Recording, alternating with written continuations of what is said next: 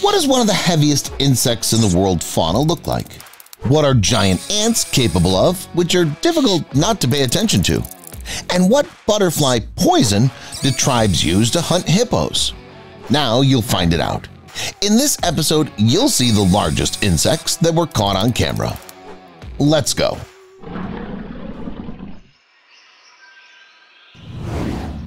Weta. What's Weta? Every person who sees this giant for the first time in their life asks. In fact, don't be frightened. In front of us is just one of the heaviest insects in the world, a giant beetle. These wingless insects received such an unusual name from the indigenous residents of New Zealand, the Maori people. How did they even manage to study these creatures? They're so creepy. Like grasshoppers, only much larger. Probably the key role was played by the fact that one can encounter these monsters absolutely everywhere. They live in trees, in caves, among rocks, as well as in forests and even in fields. They feed, by the way, on lichens, leaves, flowers, and various fruit. But if they're in a mischievous mood, then they might not mind eating their own congener. It's common for such a crime to occur at night, as this is the time of day when these giant bugs are active. But truth be told, it's worth noting that these insects are far from being pests. Because of the vegan part of their diet, they often spread fruit around and help plants to spread. By the way, would you like me to tell you about another of their amazing features? Scientists have found out that these insects can easily withstand cold weather and even severe frost. This arthropod can live in ice for several weeks. All life processes of the insect are suspended, but at the moment of defrosting, Weta feels as if nothing had happened. Unlike the previous beetle, the Titan beetle leads a much more secretive lifestyle. But why would it want to do that? After all, it's so large, has muscular legs, jaws which are ready to tear apart any of its opponents, and it's also covered with strong, spiny armor. It's a killing machine that should be at the top of the food chain. However, it's not that simple. In fact, this beetle doesn't need any extra trouble, and it's used to staying out of sight. It lives quietly in the Amazon jungle and doesn't show off. But those who do find it are definitely speechless. Not for nothing, as it's one of the largest beetles in the world with a length of up to 6 inches. And according to some reports, there are exceptions in nature. Some individuals can grow 1.5 times bigger. But don't think that this is an unkillable giant, strong creature that no one can match. Yeah, it's big, but this big creature usually lives only a few weeks. Scientists have not yet determined the exact cause of its short life. It's believed that perhaps it's because of their inability to digest food, because of which the body wears out very quickly. By the way, this is not the only thing scientists don't know. They also have no idea what the Titan beetle babies look like. Of course, they were recreated by analogy with other species, but no one has ever seen babies of this particular species in nature. Apparently, the Titan beetle larvae are really very securely hidden. The next insect lives much longer, more than half a year. However, I cannot call it weak or unworthy of such a life. I'm talking about the Goliath beetle, the very insect that can knock a human down when it collides with them, and you'll see why. So it's worth starting with the fact that the length of the Goliath beetle usually doesn't exceed 5 inches, with a mass of 3.5 ounces.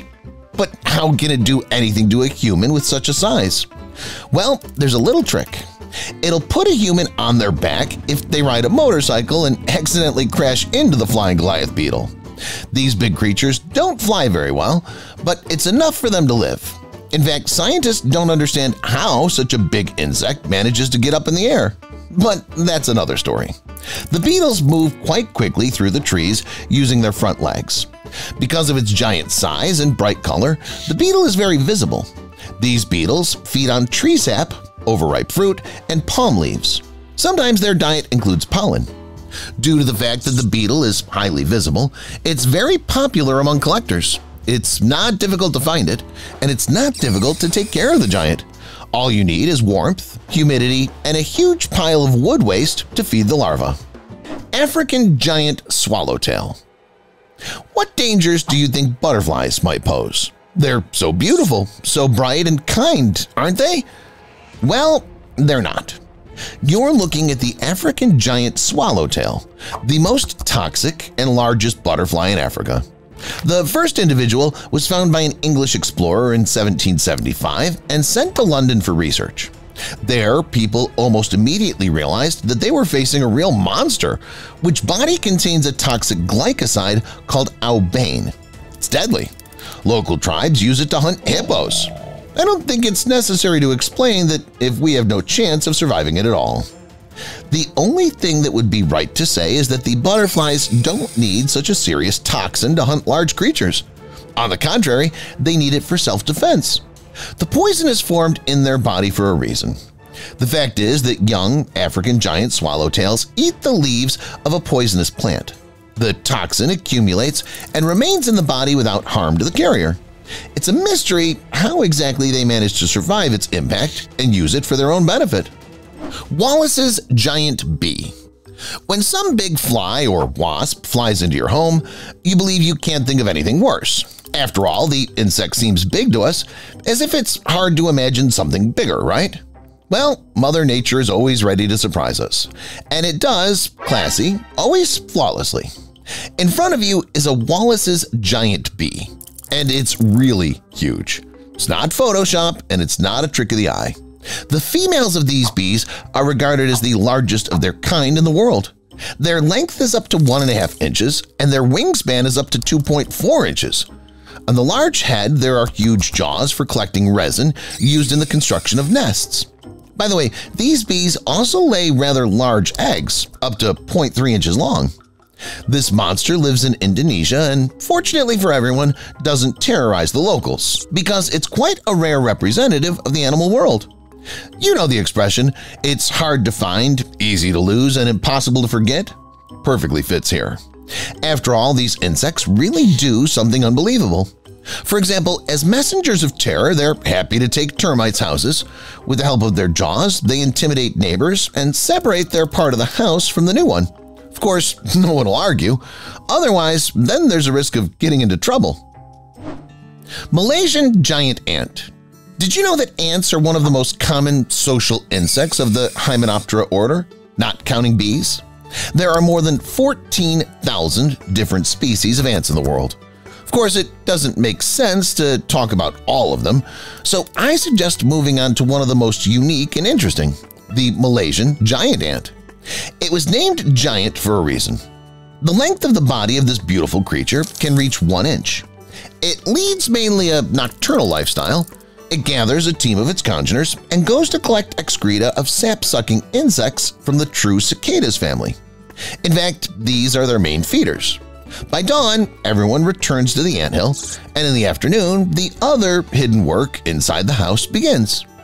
Basically, in one such house of the Malaysian giant ant, there are at least 8 cameras.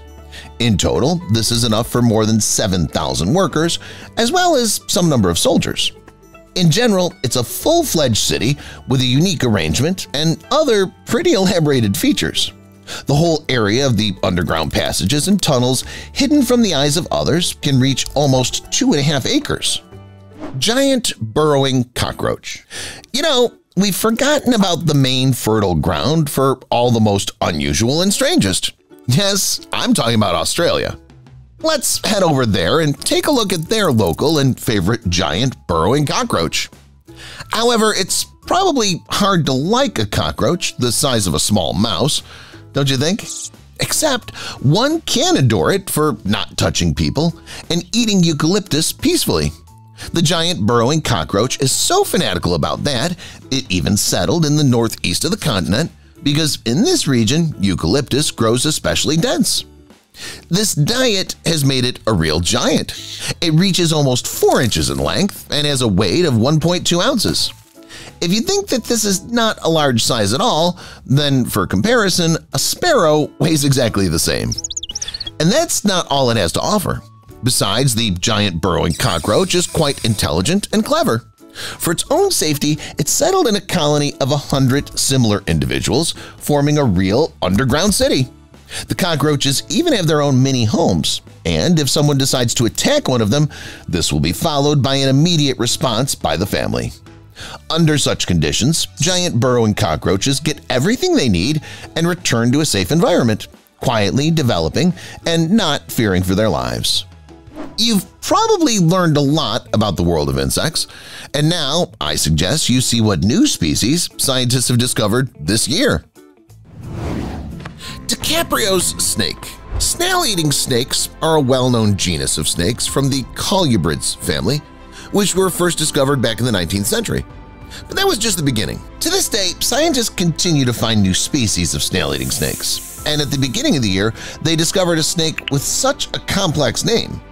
Leonardo DiCaprio, who is known not only as a great actor but also as a conservationist, found out about this news. Leo suggested scientists name the red-eyed snake after his mother, Ermelin, and this was reflected in the Latin name of the animal. The newly found snake lives in the jungles of Panama. It's small, about 15 inches long, and spends its time on palm branches a few feet above the ground. The snake is interesting because it defends itself from enemies not by biting, but by a protective ring around its head and emitting an unpleasant odor. Like other snail-eating snakes, the DiCaprio snake eats mostly snails that are unlucky enough to be near the reptile. It would seem that everything is great, except that there's one unpleasant nuance in the discovery. The new snail-eating snake lives in forests, which are actively cut down by people. The snake is arboreal and may not be able to survive in areas without forests. So soon, the newly discovered species may become extinct if the trend continues. A new species of spiders. Another newcomer to the world of fauna is a spider that was found just a few months ago. It can also boast an unusual name. It was found in Australia, as if Australians and visitors to this country lack creepy creatures. The new spider was proudly named Euplos dignitas, which can be translated from Latin as dignity or greatness. And indeed, such a creepy spider inspires fear and respect. The spider reaches 8 inches in length, which means it's among the largest in the world. I just wonder why no one's ever discovered it before. Maybe it's all about its color. Probably with such a reddish hue, the spider can easily hide among the trees. That's why people couldn't find it, right? Not really. In fact, this spider, like its relatives, the so-called trapdoor spider, builds trap dens and hides in them for most of its life. Females feel so good in these dens that they spend there all their life, and males sit there for 5 to 7 years from birth and get out only to find a female for mating. For this Euplos dignitas simply looks for another burrow and moves into it. Well, in general, these spiders hide in burrows not because they're antisocial or something like that. It's just the way they escape from the sweltering Australian heat. They like their dwelling so much that they may even hunt directly from it, opening the burrow at night or weaving a cobweb right next to it. Today, you've already seen a snake named after DiCaprio. The next animal in this episode also got its name in honor of a famous person. I'm talking about the Hyloskirtus tolkieni. Yes, you got it right. It was named after the writer J.R.R. Tolkien, who gave the world The Lord of the Rings, The Hobbit, and the Silmarillion. Researchers who recently came across the frog liked its unusual grayish-green color with a black and yellow pattern. They thought that such a frog should live not in the real, but in a fantasy world, and that Middle-earth would suit it perfectly. So they named it after the legendary writer. Although a new home like the Shire or even Mordor would suit the frog, it lives in our real world. You can find it in Ecuador. At the moment, scientists have managed to catch only one individual. Thanks to it, they were able to study the new species at least a little and describe it. So far, the researchers know little information about the new species, so they'll have to settle at the Ecuadorian streams for a long time. The found Hyloskirtus tolkieni was caught there, which means that there are also its congeners nearby, which will give more information about the species. New gymnures. I'm sure most of you have just heard a new word by now. Gymnures are also known as hairy hedgehogs or moon rats, and that's what they are. They look like a hybrid between a rat and a hedgehog. Outwardly, they resemble large rats with large heads, but belong to the Aranicidae family, although they do not have protective quills like hedgehogs. They're protected by an unpleasant smell. There is an addition to these unusual creatures from Southeast Asia. This year, scientists came across 2 new gymnures, which were named as follows: Podogymnura intermedia and Podogymnura minima. These are the most secretive creatures of the entire episode. Podogymnura minima didn't even show up to be caught on camera, and Podogymnura intermedia was photographed only once.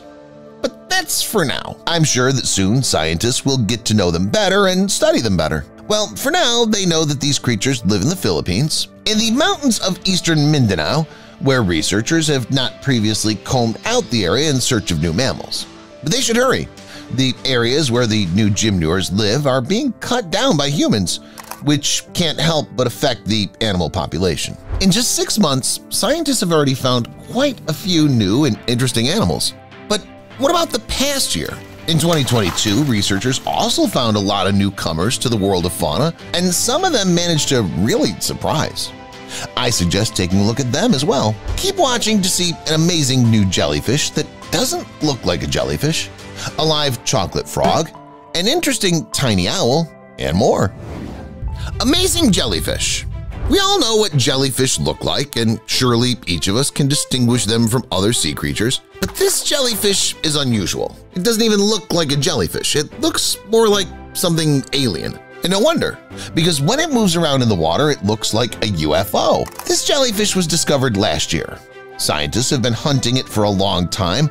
In the best sense of the word, they searched for it for 15 years and finally found it in Monterey Bay off the coast of the United States. Atolla reynoldsi, so they named it, belongs to the atoll deep-sea crown jellyfish. These jellyfish are so named because of their circular groove on the outside of the umbrella, which divides it into central disc and a crown. Due to their external resemblance to an atoll, these jellyfish literally blend in with the surface of the reef. The main distinguishing feature of the animal is a lot of growths on the edges of the umbrella, which resemble spines. One of the tentacles of the jellyfish is hypertrophied. It's able to stretch in length, become 6 times larger than the diameter of the umbrella of the jellyfish. Scientists believe that the long tentacle is necessary for the jellyfish to more effectively capture its prey, which may include other Cnidaria. Bambutula. Mostly new animals are discovered by scientists who devote their whole lives to this work, but it also happens that discoveries are made by other people. For example, bloggers. Last year, Thai wildlife YouTuber Jocho Sipawat stumbled upon a new species of tarantula. The predatory tarantula was found in bamboo cavities. The arthropod is good at hiding, and it's very difficult to find it, but Jocho managed to do it. This is not just a new species of tarantula, but so far the only known spider species that has chosen bamboo as its home. Interestingly, members of the species only choose mature bamboo stems that have damage caused by a natural process or suffered from the teeth of various animals. Inside the stem, these arthropods create their own territory with diversion tunnels and entrance plugs. The frog from the Harry Potter universe. Today I've already shown you a frog that could live in Middle-earth. A lot of people might argue with that, but you can't argue with the fact that this frog would fit perfectly in another universe, the world of witchcraft and wizardry. Look for yourself. It's just a copy of the edible chocolate frog from the Harry Potter movies and books. Of course, these frogs do not live in boxes where you can find live pictures of wizards. These creatures live in South America. For the first time, scientists came across them last year in the Putumayo River in Peru. They did it quite by accident during a biological census of the inhabitants of the reservoir. The scientists named the creature the tapir frog for the fact that its long snout resembles the snout of the South American tapir. But still, to me, it's more correct and interesting to call it the frog from Harry Potter. Scientists had to try really hard to find these frogs because they're very small. They reach only a couple centimeters in length, and besides, they differ in an unusual brown color. It's easy for them to blend in with the buds or trees in the Amazon area. Scientists believe that these frogs may live widely in the Amazonian peatlands, which is not very typical for common frogs. Owl. When we think of owls, we usually picture fairly large birds that can deal with hefty prey, but owls come in many forms. Last year, for example, scientists found this small owl. The species Otis bicagila can otherwise be called the Principe scops owl because the bird was found on the island of Principe off the coast of Africa. The locals have known about this owl for almost 100 years, but only recently this species has been scientifically described. As you can see, these owls are not big at all. Among the usual owls, they stand out with their unusual cry. It's not very similar to the typical owl's whoop. It's more like some screeching and vibrating signals that are repeated once a second, and more like the sounds of insects. In addition, these owls can produce a screech that resembles the voice of a cat. Pairs of the Principe scops owl often scream like this in duet at nightfall. Although the species has only recently been discovered, it's already been recognized as being on the verge of extinction. The fact is that the habitat of these owls is very small, and besides, their habitat is very vulnerable. And now, let's move on to the little-studied and unknown creatures from the depths of the ocean. Humpback anglerfish. Predatory fish have been famous for their unusual appearance, which scares people. But if the shark or something like it seems scary to you, then you simply haven't seen any deeper water inhabitants. One such, by the way, is the humpback anglerfish, which lives at depths of up to 14,760 feet. By the mere appearance of the fish, you can understand that it's not happy with everything that's happening and wants to eat someone, or at least a bite. But how does it find this prey? Here, nature has taken everything into account. The humpback anglerfish uses a built-in flashlight as bait. Well, in more scientific terms, it uses very light photophores on the end of the elysium on its head. This outwardly rod-like thing allows the fish to lure in all sorts of crustaceans and other small critters. But even if the prey surpasses this fish in size, it's not a problem. Because of excellent stretching stomach, this fish can easily deal with large prey. To make you understand, in the body of one humpback anglerfish, which is about 2.5 inches long, once a 9.5-inch fish was found. What else can be said about this creature is that the females are significantly larger than the males. While the former reach a length of 7 inches, for the average male, 1 inch would be the limit. Long-nosed chimera. For some creatures, Mother Nature created a small outgrowth to help in the hunt, while for others it overdid it and made them look ridiculous. As you understand, I'm talking about this nosy fish called a chimera. You can find this odd creature at depths of up to 8,530 feet. Given this elongated snout, the chimera reaches about 5 feet in length. Despite its size, it's quite maneuverable and always sticks its nose where it doesn't belong. However, its carelessness hides thoughtfulness and preparedness because right before the first dorsal fin, it has a venomous spine. As soon as the chimera senses danger, it pulls it out. In the usual state, the spine is hidden. These creatures eat literally anything they come across. All kinds of sea urchins, mollusks, crabs, and other similar critters are part of their diet. Surprisingly, it turns out that these fish are a real delicacy. They're actually caught and served to the table. And in some places, their fat, which is rich in vitamin A, is even used as medicine or lubricant. Vampire from hell. That's more of a name from a rock band than an animal, don't you think? However, judging by the way it looks, I take it back. It's really a vampire, and it's really hellish. At least that mouth seems to symbolize sucking the fish on its victim and draining all its blood and more. In fact, everything is much more simple and humane. The vampire from hell, or the vampire squid, feeds not on blood, but on the most common remains of dead plankton. This mollusk opens its mouth as wide as possible and grabs a lot of water at once. Then it squeezes the water out through the holes between the tips of its tentacles and enjoys the remains of aquatic life lingering in its body. And then you ask the question, why is this creature using nature's gift of its mouth for such a small purpose? Why not suck all the fish into itself and become the true king of the seas? The answer is very simple. The vampire squid is adapted to its habitat. Because it lives quite deep, about half a mile underwater, there is very little prey around it, which means getting life energy is not easy. Collecting remains, however, is a cushy job. You can safely drift around and get nutrients, which are also very much at the bottom. However, despite this style of feeding, the vampire squid has well-developed jaw beaks, very similar to the jaws of predatory squids and cuttlefish. Nevertheless, the animal that feeds exclusively on detritus doesn't need such powerful and sharp jaws. That's it for today. What from this episode impressed you the most? Let me know in the comments, and thank you for watching.